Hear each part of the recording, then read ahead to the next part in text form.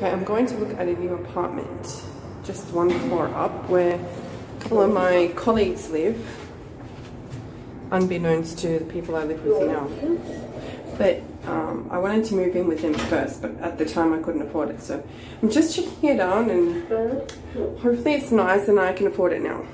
Yeah, my student Helen. Helen, yeah. She's still here? She's going this week. Yeah, she invited me for dinner one time. Yeah. So I just saw this room and the kitchen. Which room? This one. Her room's there? Yes. Oh yeah. So she's leaving this week. She's living the same place. But is she going back to China? Yes. Oh yeah. So her room will be empty, and this room will be empty, and this room will be. Oh, okay. Somebody who's stay here for a long time is Tamara. Oh, okay. Tamara, she's alone. And this is the master room now. It's available. Okay. Wow, there's a lot of cupboards. Yeah.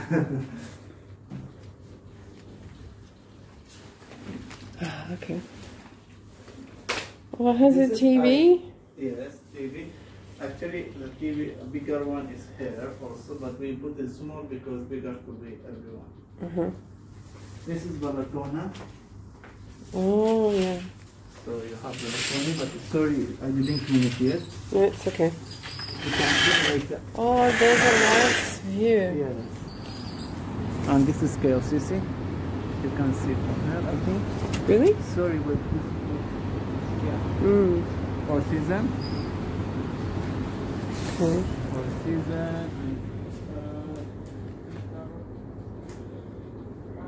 Because it's having Wow. some scratch. The bed. And this is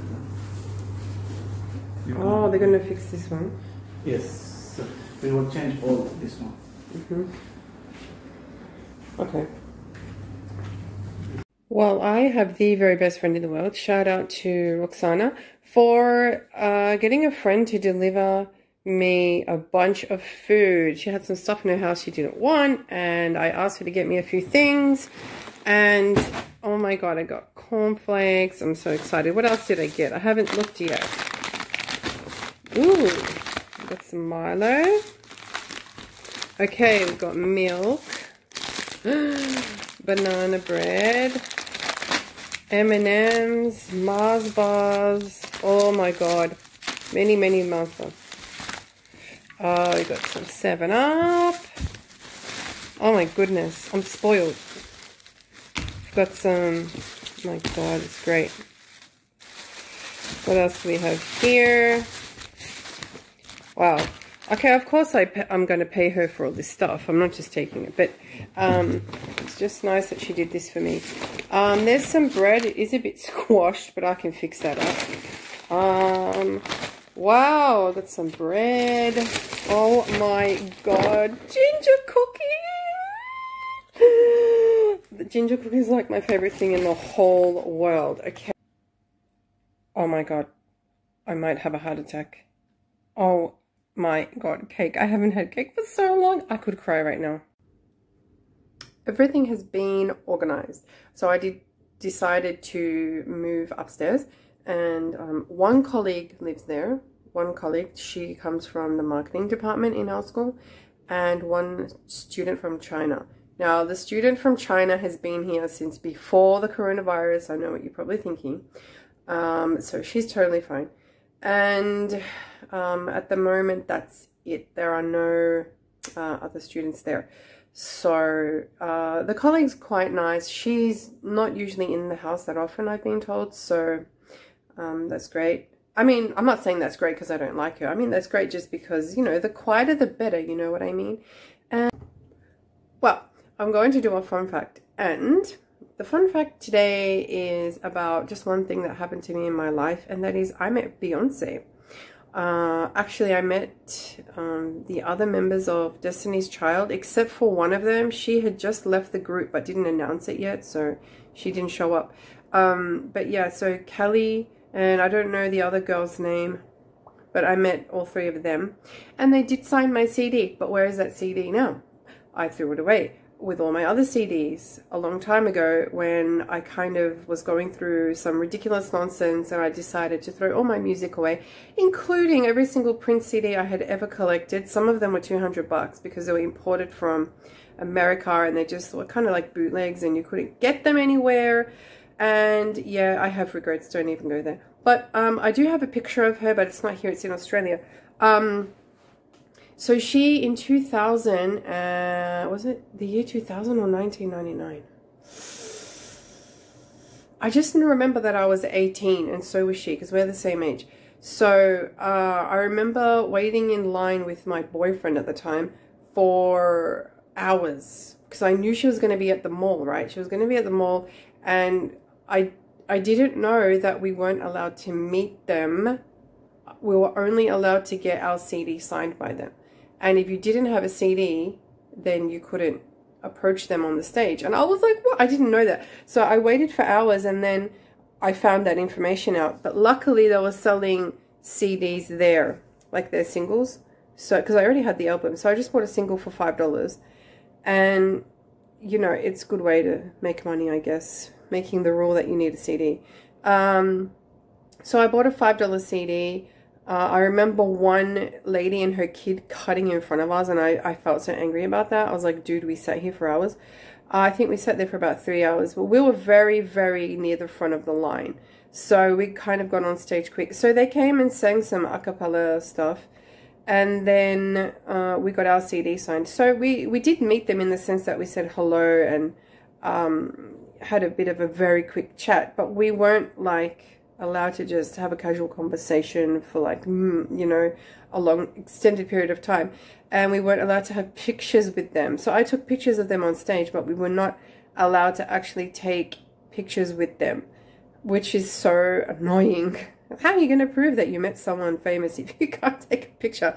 But there was one boy that did have a picture with Beyonce. I think he'd won a competition, and he was allowed, like they had a professional picture taken. And but yeah, you know, I didn't even, did I have a camera at that time? You know, mobile phones back then didn't have cameras in them anyway. So, yeah, I had a camera because I took a picture of them on stage, but it was just a camera that took pictures. It didn't take videos. So cameras were a little bit ancient back then. But I remember just feeling so privileged that she came to our humble, you know, shopping center in Melbourne, Australia. And, you know, she wasn't that famous at that time. Like the song Say My Name had just sort of come out, and Destiny's Child was popular, but she wasn't an international worldwide phenomenon yet. So yeah, she definitely wouldn't be showing up at the mall like that now. But yeah, it was a fun fact to just share with you that I met her. She's the only famous person I've ever met. So it's cool. And by the way, she was very friendly. The very small amount of dialogue that we did exchange, she was so sweet. Callie, not so much. I don't know if she was just having a bad day, but when I spoke to her, she like didn't even look at me. She kind of just went, and I was like, well, fine. But who cares, man? Beyonce's the only thing that matters. Today at 7 o'clock, well, tonight at 7 o'clock, a group of friends, you know, are going to meet up on Google Meets, which is like a platform where you can meet people. I mean, you can have conference calls. We use that to have our classes. So we're going to get together at 7, me and 3 other people. And it's like our little clique. We usually sit together every day at lunch and go out after work and stuff. But we're going to get together and just chat and, you know, update each other on the goss. Not that there's that much because we're kind of locked in the house. But, you know, anyway. I can tell them about my move and stuff like that. So it's going to be exciting. The last time we did this, we started the call at 5 and it ended at 9. But I mean, to be honest, if you invite friends over, you know, it's the same thing. I mean, you sit together for hours and hours and you talk. So I'm really excited. Actually, what I'm going to do is when I move to my new place, a housewarming gift I'm going to request from my friends. They can chip in because they did say they wanted to get me a housewarming gift when I moved here. But they can just get it for me when I move to the other place. And that is a carom table. Because I totally want them to come over on weekends and have carom tournaments. Oh my god, carom is amazing. We're not that good at it, right? But it doesn't matter. It's just the fun of it. And Oh my God, we didn't have to just wait for, usually we play carom at work, right? When we have our final exams, when the students do final exams, we always get together and we play carom. But now we can do it anytime we like. So it's nice just to have it. I mean, just having it once a month, it makes it special and we really look forward to it. So it's nice to just have it as a special treat. But it would also be good to have it at home. You know, like when anyone comes over, we could play with my friends, or, you know, if I have a few people over, we can play. So it's something great. If you haven't played carom before, I highly recommend it. And I also highly recommend playing Chonka. Chonka is, I mean, it has different names in different countries. I'm not sure exactly which country it originated from, but it is so fun. If you can find videos on how to play that and get your hands on a board. If you're in Australia, it might be a bit more difficult because it's not a thing there, you know, but here in Malaysia, obviously, it's very popular. But yeah. That's all I wanted to say. Alright, it's time for a book time.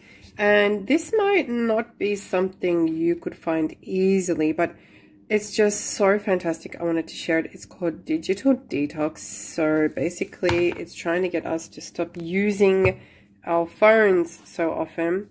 So it has coloring pages on each page, but the bad thing is if you use markers, it will go through to the other side. So what it does is at the top of each page, it gives you a challenge. Climb up a hill and enjoy the view.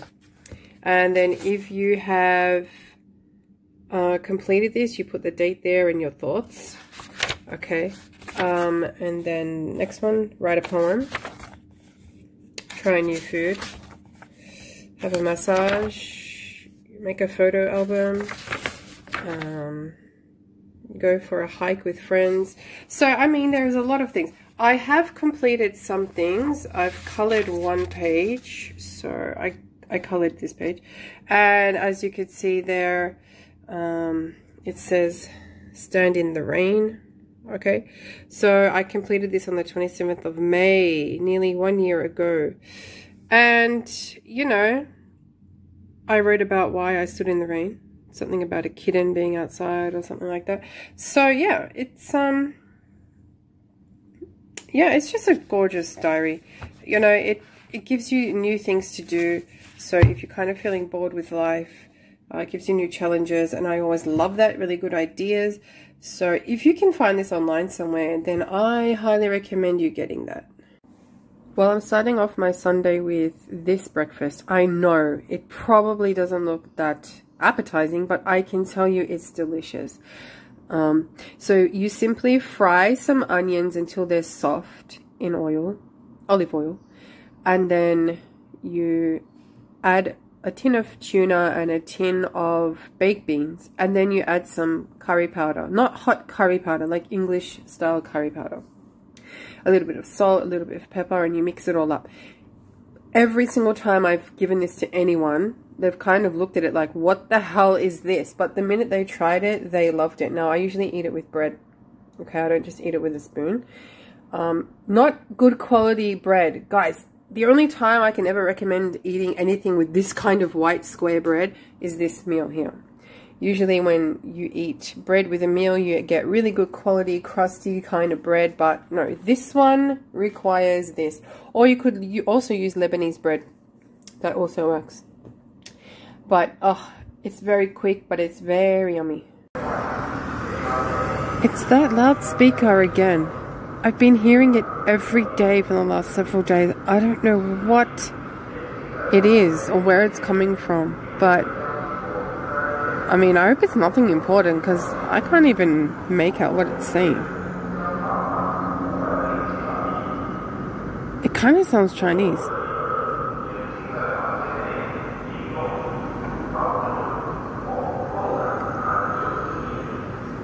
I'm really confused, man. Okay, so I've just been playing Fortnite with my sons. We have won 3 out of 4 battles and it's so much fun. Oh my god, especially being able to hear their voice over the headphones, and this is what life is about, guys. Well, it's Sunday night and I've combined Saturday and Sunday's video in one. Just because on the weekends I'm so chill that there's not really much for me to film. I've got a bunch of food here I need to put away. And I spent most of the day playing Fortnite online with my kids in Australia. And yeah, just watching some YouTube videos. So there wasn't that much to film and I didn't feel like doing any of the challenges today. So tomorrow I'm going to be back to normal with my classes and then I'll see you guys then.